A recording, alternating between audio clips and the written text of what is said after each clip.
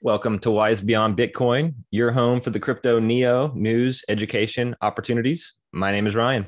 My name is Lucas.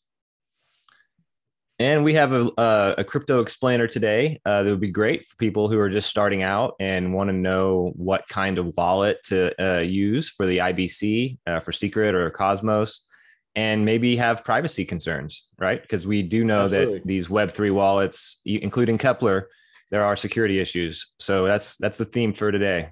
If you've been in blockchain, well, we have playlists. If you're just now getting involved in blockchain and crypto, welcome. It's still very early. It's the beginning. In fact, that's part of what we're talking about today is a new innovation in Web 3.0 wallets that in the future people won't even use a MetaMask or maybe a Kepler anymore when you have products like this. So we'll get into that. We've got playlists if you're brand new, how to start your crypto journey, Scrt crypto, but IBC in general. And that's what this wallet is going to be all about. We've got videos that are DeFi tutorials and explainers. We walk you through it. We talk about NFTs and the different kinds of NFTs that are out there. Specifically, we like to talk about Scrt NFTs because of their privacy feature. Wherever there's innovation in blockchain, we're all over the place. Hex, the Pulse Chain airdrop coming soon, Scrt Jackal DAO. I mean, there's a lot of activity happening now so that despite what's going on in the world, in the markets,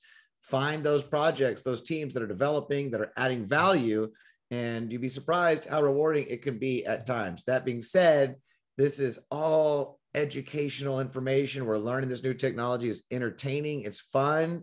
Keep it that way. This is not financial advice, get rich quick information. Those are other channels. We're taking our macro time with figuring things out and making mistakes and learning along the way. In fact, we talk about macro stuff all the time. Yeah.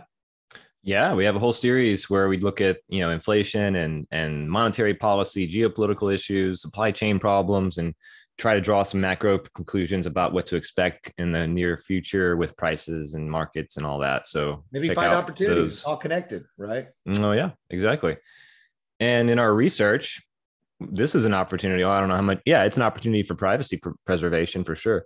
So the product is a wallet. It's a Web3 wallet. It's called StarShell. It is for the Scrt network and Cosmos chains more broadly. And the idea here is that Web3 wallets don't need to be as open and transparent about personal privacy as they are, and so this is an idea of creating a wallet that takes security and privacy serious, right? And so their website, if you want to check them out, is starshell.net, and we're going to check it out and just take a look at some of the characteristics here. And So it's a good point because many people that are getting into crypto or blockchain or maybe have been in it and aren't aware that once your public address is known, anyone can go to a blockchain and they can look at every transaction. I mean, unless it's happening on Scrt networks right, privacy layer. But this StarShell is going to be. Do we have a map of zones website we can show no, people? but we can. This is because just like Kepler, this is to help store your blockchains, your crypto from all these different blockchains in the IBC. And as Ryan, you're about to get into and let people know, just having crypto and going to different websites while these wallets allowed you to access what you have on a blockchain and maybe to send it, to receive it, to interact with websites. These wallets weren't themselves protectors of your information, and blockchain itself isn't some kind of protector of your information. Once your public key is compromised or doxed or your identity, then people can follow through and see every transaction and address it's gone to. So finding storage wallets, Web 3.0 wallets that will allow you to interact on websites and protect your information or other people from getting information you don't want them to have. This is something that I think in the future, this will be a standard, right? We were talking about this, like these innovations, as more people come into blockchain, their first wallet may be a wallet that protects their information when they go to websites. And so this Right. is the future of Web 3.0 wallets right here. Yeah, I really like this search function. So you can have access to anything in your wallet just by searching for it, rather than having to scroll or hop through a bunch of if you have a lot of tokens added, this is definitely makes it easier to get to what you want. You can add tags to various tokens or wallets, right? So that's cool, very cool. And there's a validator connected to this wallet, and staking with that validator. If you stake at least 10 Scrt, there will be a reward and the term in the form of DU5T tokens, which will accumulate proportional to the amount of Scrt that are staked. So that's pretty cool. Beyond that, you can register an alias, and you can register up to, depending on how many of these DU5 tokens you have. So 10, you can 10 Scrt staked, ability to register an alias, minimum to receive that. 100 Scrt staked, ability to register up to 10 aliases, plus the StarShell flare. 1,000 Scrt staked, you've got access to StarShell priority endpoints for high reliability, even during times of extreme network congestion. So there are different tiers within the StarShell, as you often find with dApps and supporting them. But this is just the beginning. This is very cool. And there's a lot more that they offer. Already what they've shown, I mean, the search function, it seems obvious to people now, or will be in the future, but no, in wallets you have to go clicking around, looking on this chain, looking there. So that's very cool. Yep, that's right. Now let's get into the privacy stuff. But let's see if there's anything else on the main website. It's definitely about anonymizing your account so that your identity is protected and privacy is respected. So that's the basic idea here. Oh yeah, this is another thing to mention. You can add end-to-end encrypted memos when transferring tokens. So if you wanted to talk about, if you wanted to put an encrypted memo, talking about the transaction, or, you could labeling it however you want, you can do that and have it be private, that's cool. Really dig that. And okay, yeah. So let's check out an article. Well, let's look at the roadmap real fast before we move on. You get an idea of kind of where we're at. We're in the beta design and development stage right now. Web services development. Later in June, there'll be on-chain services. Testing begins in the middle of May, beta testing in July, and we will probably have a release sometime later this year, right? In October or later on, we should expect this to be out and available. But before that, let's understand exactly what they're doing. What is it? What makes this different? Why is this what makes this unique, right? So first thing to understand is that MetaMask, Phantom, Kepler, most of the Web3 wallets that exist, they actually advertise indiscriminately to every website you visit what extensions you have installed, right, on your browser. So there's a JavaScript variable that is injected into every website you visit, and this essentially tells the website, these are the extensions that you have. But it doesn't need to be that way.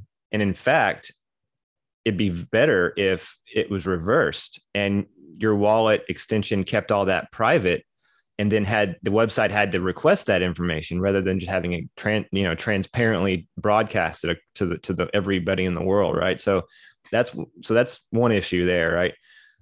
Beyond that, we're going to talk about the privacy concern that's labeled forced doxing.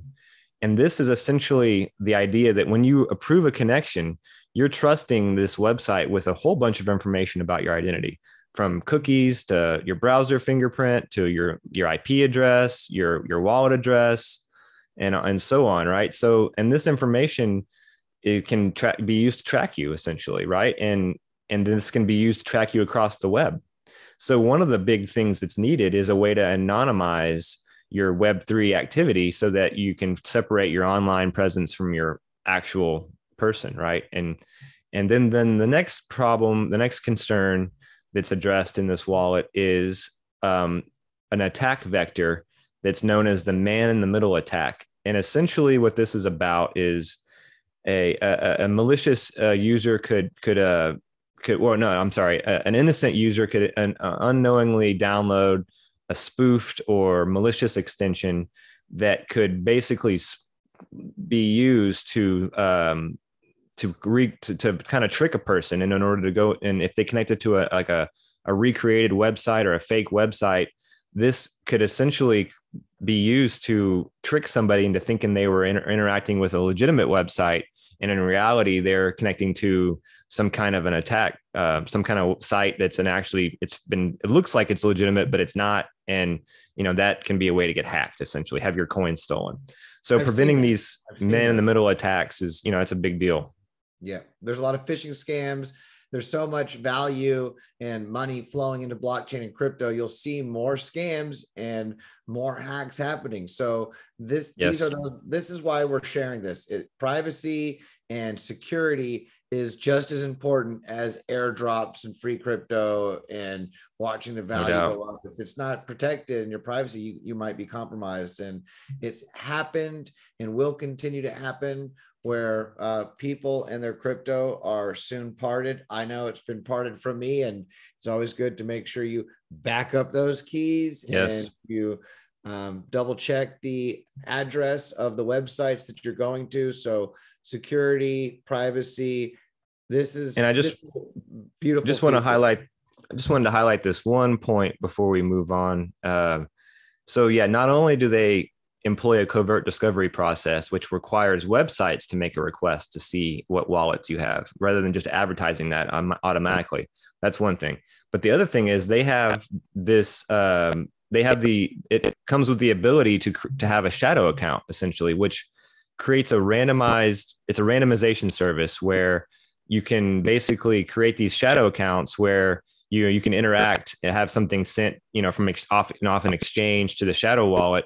And then you can still control this account because the shadow account's derived from your user's mnemonic key, and you can derive the shadow account through that key. But it's a separate account, so it's one step removed from your actual wallet address, and that's huge, big time. Addressing the malicious extension, the middle attack vector that you talked about, the man in the middle, that's huge.